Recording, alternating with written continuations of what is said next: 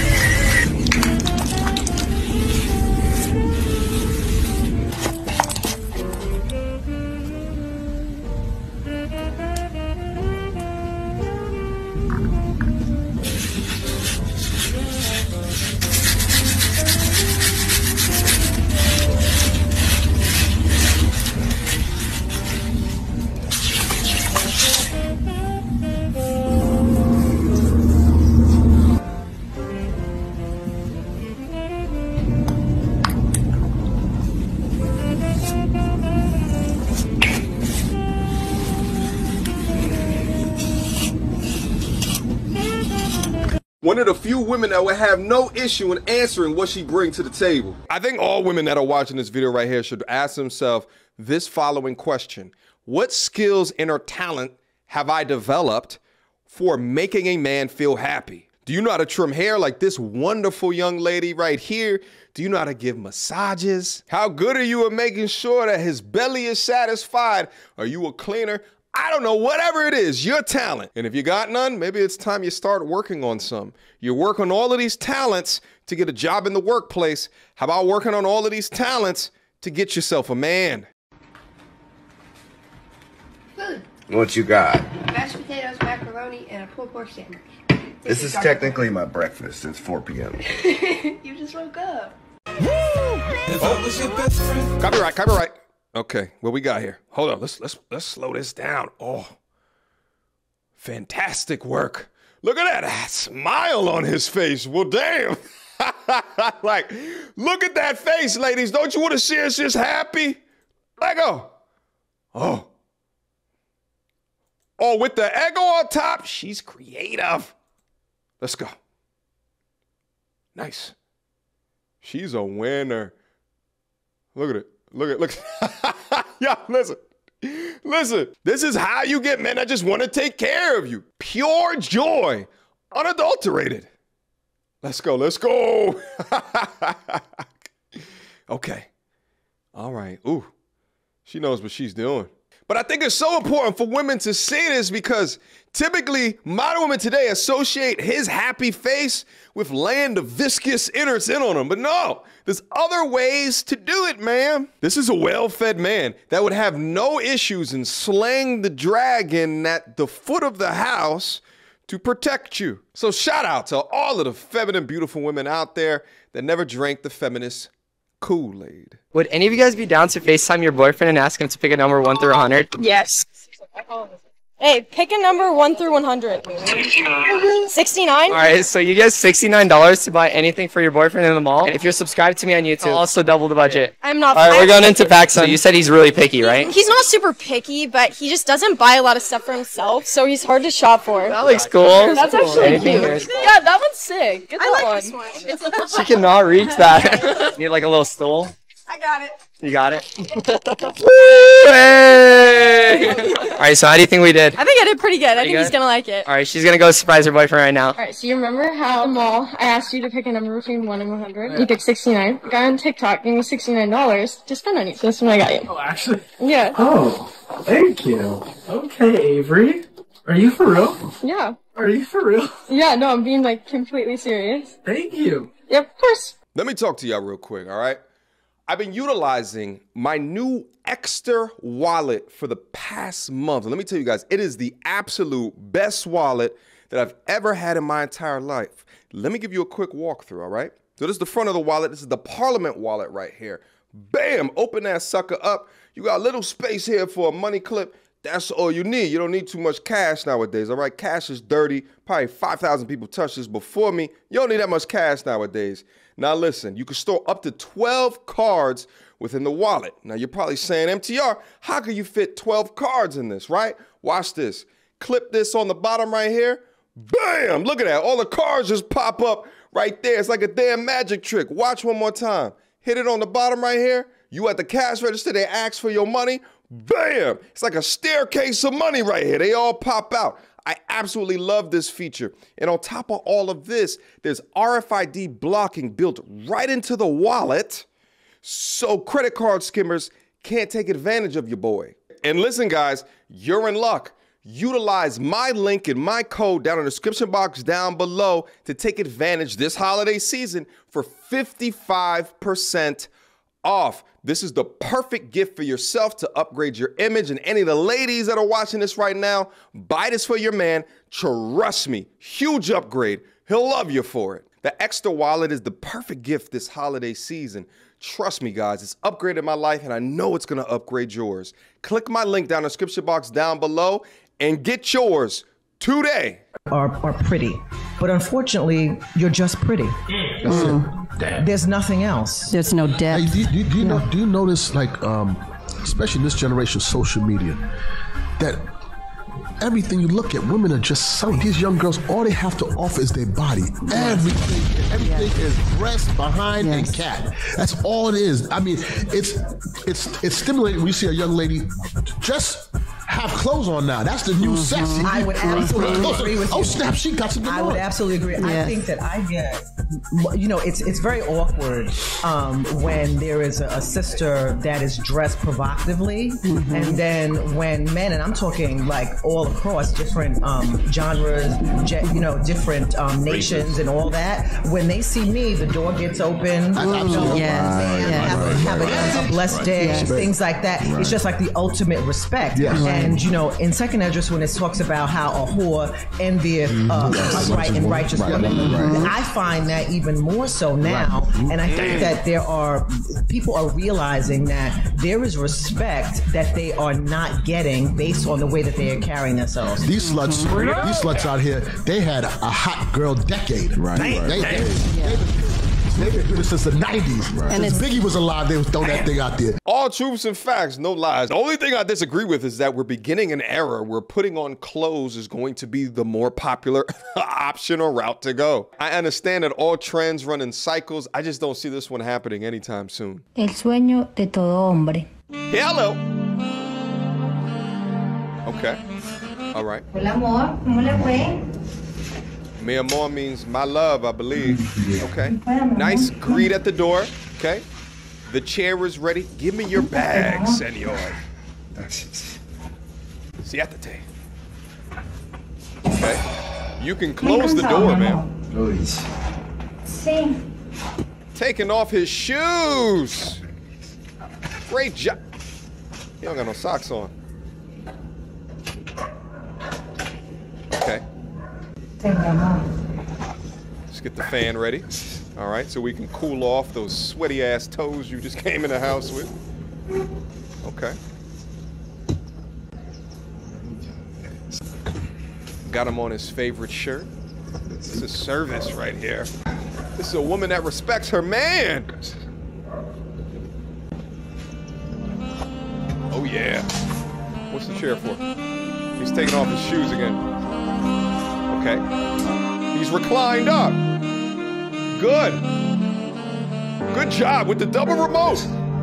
Respect. Oh. What I like so much about this one is that you could tell that this is probably a modestly earning man with a woman who doesn't care about the materialistic things. She effectively took this chair and made it into his throne. Pay attention, ladies. And shout out to Sister Shahrazad Ali, who said everything that men want from women costs nothing at all. Just time, respect, and effort. What about you? Hi, my name is Jillian. I'm 20 years old. I'm from Canada. The highest level of education completed was high school. I decided not to go to college. And I said I'm single, right?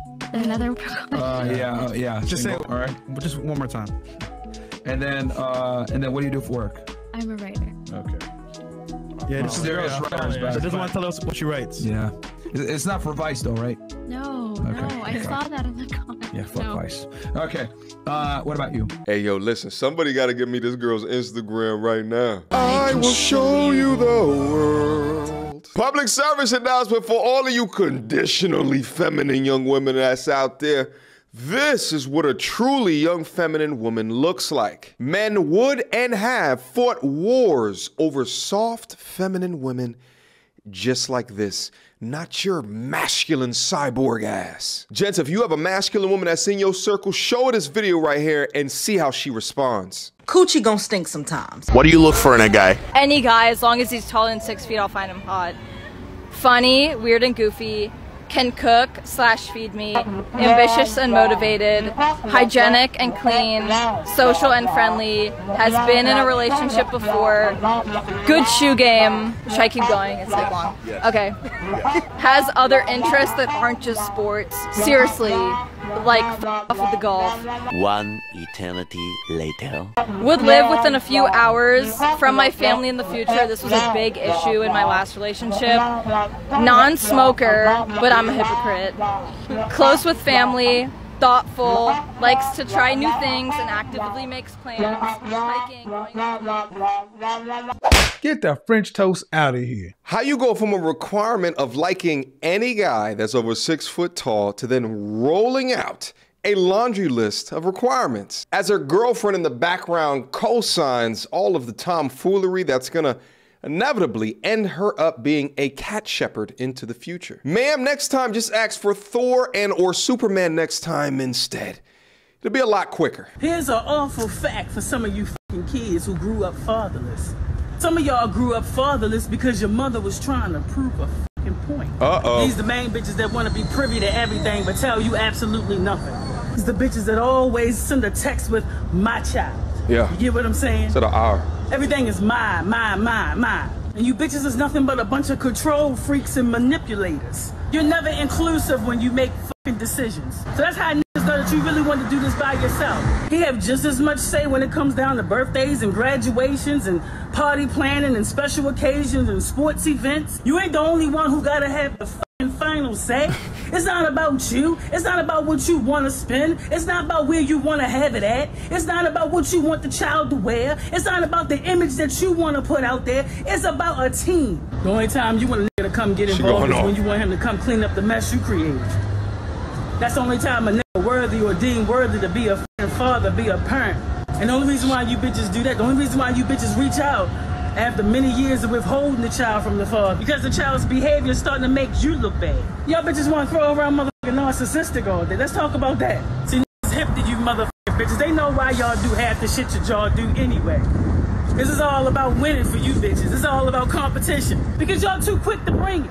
Y'all too quick to want to bring the fucking bullshit. That's why niggas already know at go. It's never been an even playing field. You always had leverage. That's why you bitches exercise it as soon as you get a motherfucking baby out of a nigga. Look, when I'm so fucked up. Wait, hold on, let the track breathe real quick. I'm having a hard time even saying anything about this because she's just hitting all of the points. Who is this young lady? She's talented.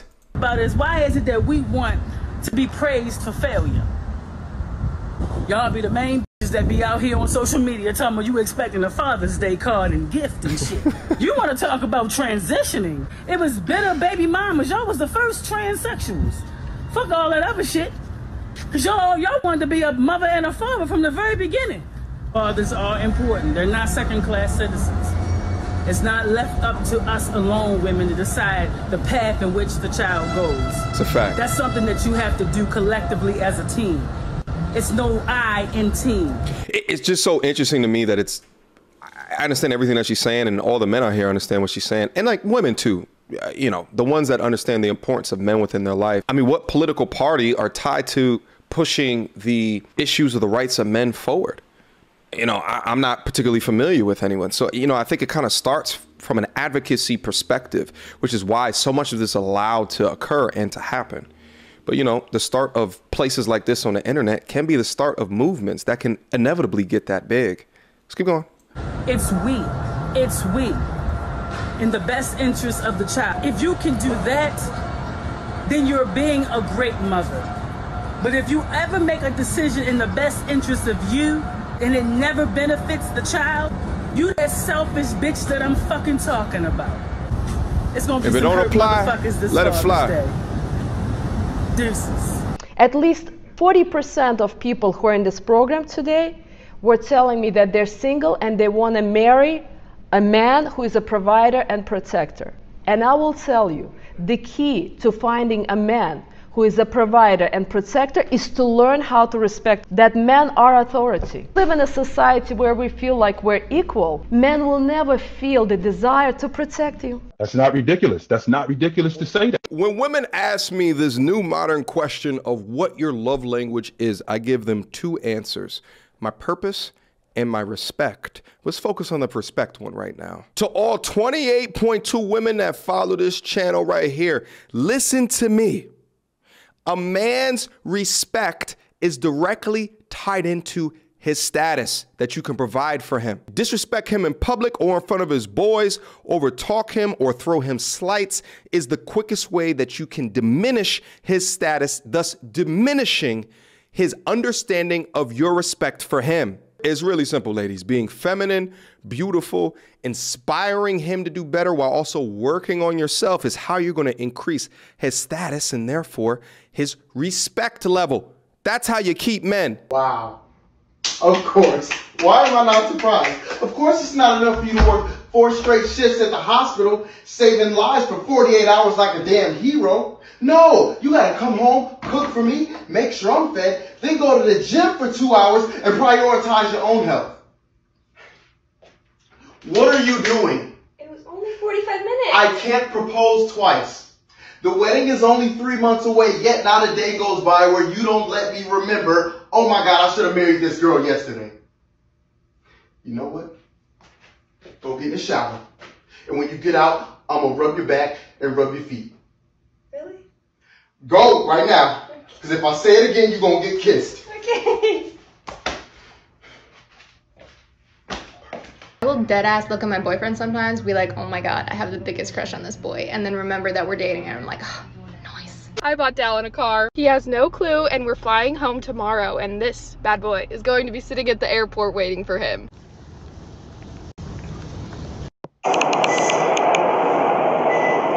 Surprise! I got your car. Are you shitting me? Are you shitting me? Oh! The card. And the car. Oh, y'all saw me right here. You did this? Yeah. Look. Oh, dude.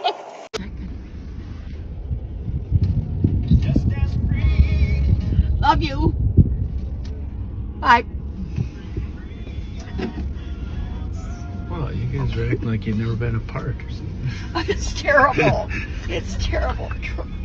You're too cute. Oh, okay. This just warms my ice cold, westernized modern heart. But this is what happens after a lifetime of prioritizing your connections with people. And I'm not talking about your digital connections. I'm talking about in-person connections in relationships with people. Family connections and human impact are a very important part of life. So make sure that you are doing the best to keep the best around you. I don't think I'm allowed models in my shoots anymore. No! And she even touched you up and you stared at her!